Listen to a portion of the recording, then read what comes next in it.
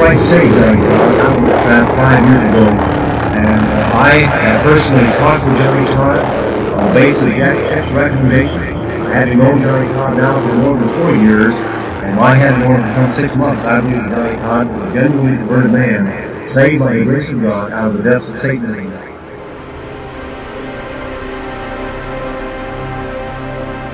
I came out of a family that, I was a homegrown witch.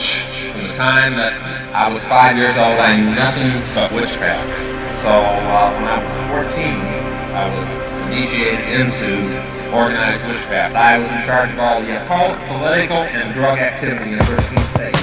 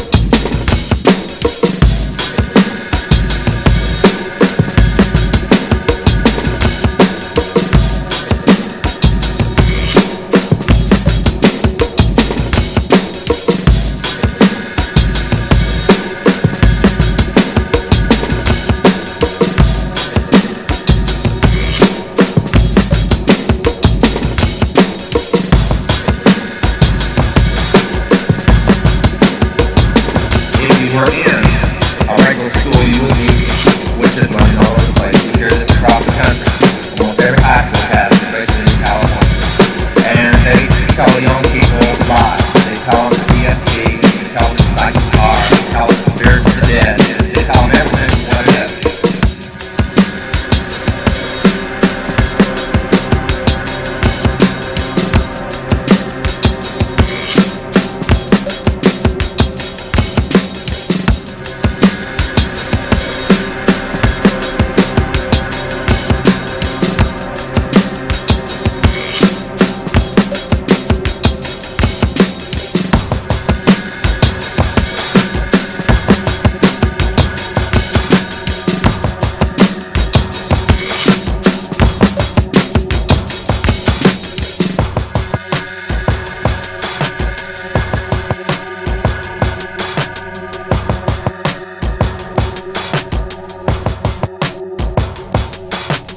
It is the strongest addiction that I know.